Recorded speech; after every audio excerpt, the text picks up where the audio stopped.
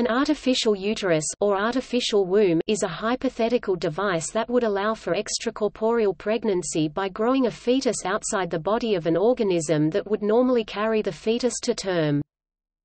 An artificial uterus, as a replacement organ, would have many applications. It could be used to assist male or female couples in the development of a fetus. This can potentially be performed as a switch from a natural uterus to an artificial uterus, thereby moving the threshold of fetal viability to a much earlier stage of pregnancy. In this sense, it can be regarded as a neonatal incubator with very extended functions. It could also be used for the initiation of fetal development.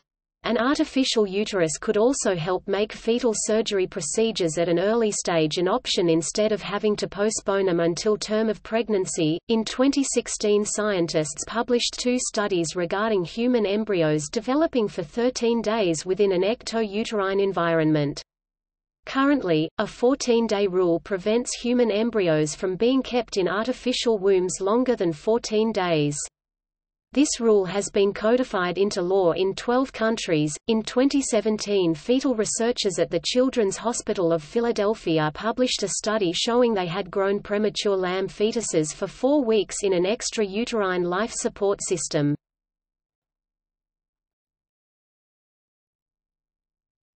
Topic: Components. An artificial uterus, sometimes referred to as an exowomb, would have to provide nutrients and oxygen to nurture a fetus, as well as dispose of waste material. The scope of an artificial uterus or artificial uterus system, to emphasize a broader scope, may also include the interface serving the function otherwise provided by the placenta, an amniotic tank functioning as the amniotic sac, as well as an umbilical cord.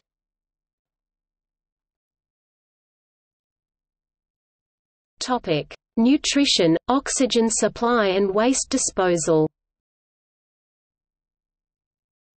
A woman may still supply nutrients and dispose of waste products if the artificial uterus is connected to her.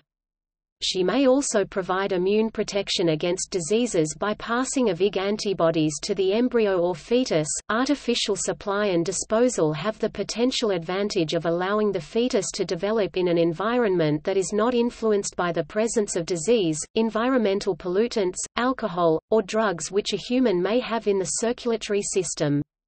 There is no risk of an immune reaction towards the embryo or fetus that could otherwise arise from insufficient gestational immune tolerance. Some individual functions of an artificial supplier and disposer include: waste disposal may be performed through dialysis. For oxygenation of the embryo or fetus, and removal of carbon dioxide, extracorporeal membrane oxygenation (ECMO) is a functioning technique, having successfully kept goat fetuses alive for up to 237 hours in amniotic tanks.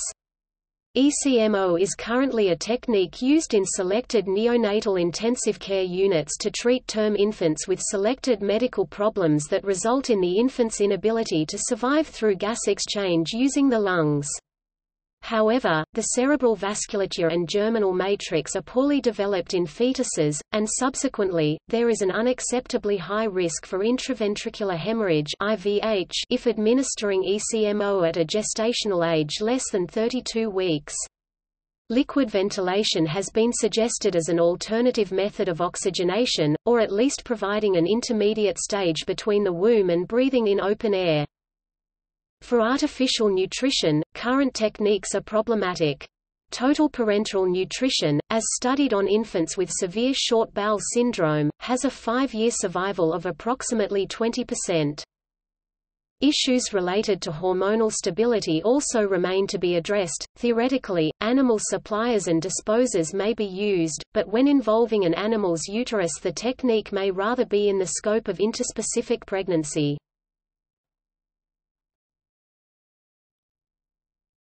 Topic: Uterine wall.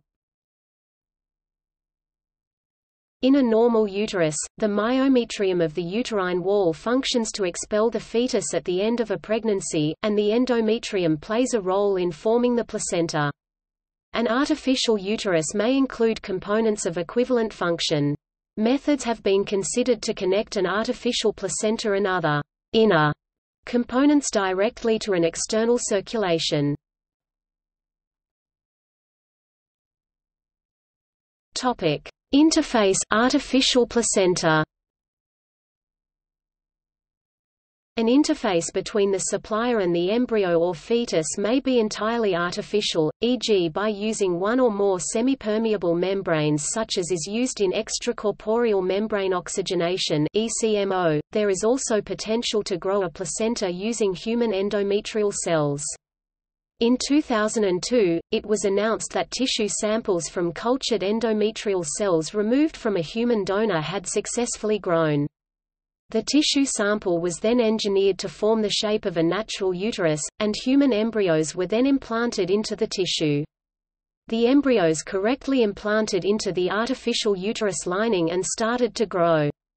However, the experiments were halted after 6 days to stay within the permitted legal limits of in vitro fertilization (IVF) legislation in the United States. A human placenta may theoretically be transplanted inside an artificial uterus, but the passage of nutrients across this artificial uterus remains an unsolved issue.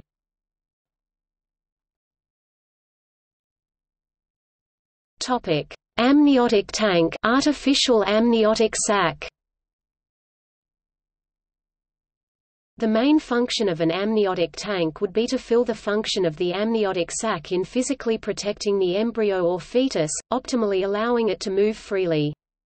It should also be able to maintain an optimal temperature. Lactated Ringer's solution can be used as a substitute for amniotic fluid.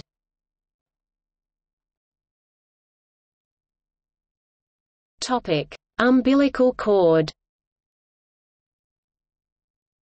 Theoretically, in case of premature removal of the fetus from the natural uterus, the natural umbilical cord could be used, kept open either by medical inhibition of physiological occlusion, by anticoagulation as well as by stenting or creating a bypass for sustaining blood flow between the mother and fetus.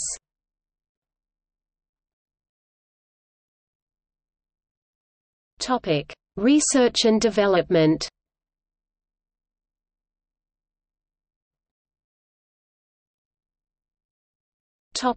Emanuel M. Greenberg.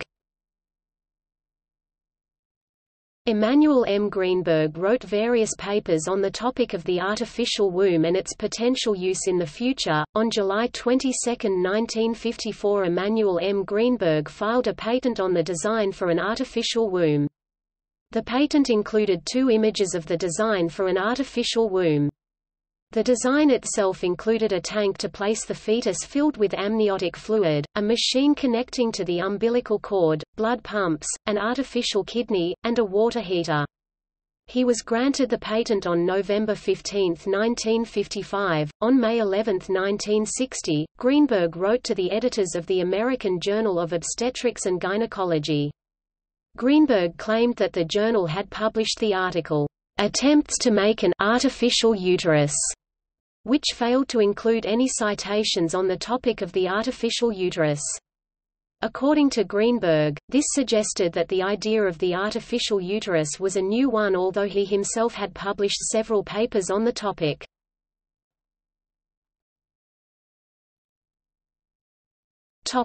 Juntendo University in Tokyo. In 1996, Juntendo University in Tokyo developed the extrauterine fetal incubation (EUFI). The project was led by Yoshinori Kuwabara, who was interested in the development of immature newborns.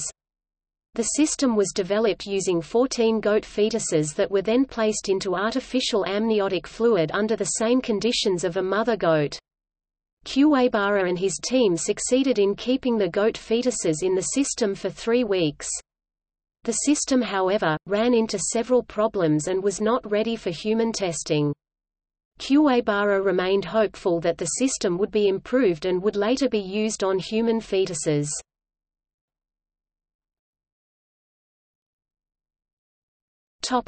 Children's Hospital of Philadelphia. In 2017, researchers at the Children's Hospital of Philadelphia were able to further develop the extrauterine system. The study uses fetal lambs which are then placed in a plastic bag filled with artificial amniotic fluid. The umbilical cord of the lambs are attached to a machine outside of the bag designed to act like a placenta and provide oxygen and nutrients and also remove any waste. The researchers kept the machine in a dark, warm room where researchers can play the sounds of the mother's heart for the lamb fetus. The system succeeded in helping the premature lamb fetuses develop normally for a month. Alan Flake, a fetal surgeon at the Children's Hospital of Philadelphia, hopes to move testing to premature human fetuses, but this could take anywhere from 3 to 5 years to become a reality. Flake, who led the study, does not believe the new technology could ever be used to recreate a full pregnancy and does not personally intend to create the technology to do so.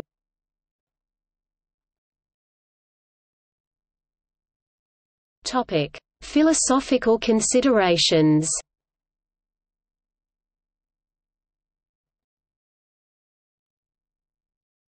Topic: Bioethics. The development of artificial uteri and ectogenesis raises bioethical and legal considerations, and also has important implications for reproductive rights and the abortion debate. Artificial uteri may expand the range of fetal viability, raising questions about the role that fetal viability plays within abortion law. Within severance theory, for example, abortion rights only include the right to remove the fetus, and do not always extend to the termination of the fetus.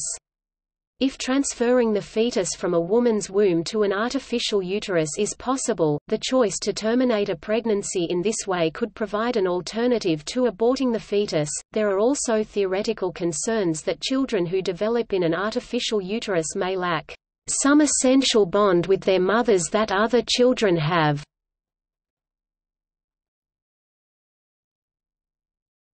Topic: Gender equality and LGBT.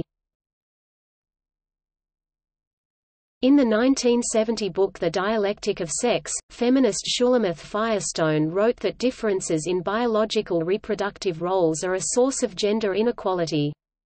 Firestone singled out pregnancy and childbirth, making the argument that an artificial womb would free women from the tyranny of their reproductive biology. Arathi Prasad argues in her column on The Guardian in her article, "How Artificial Wombs Will Change Our Ideas of Gender, Family and Equality," that it will give men an essential tool to have a child entirely without a woman, should they choose. It will ask us to question concepts of gender and parenthood. She furthermore argues for the benefits for same-sex couples. It might also mean that the divide between mother and father can be dispensed with. A womb outside a woman's body would serve women, trans women and male same-sex couples equally without prejudice.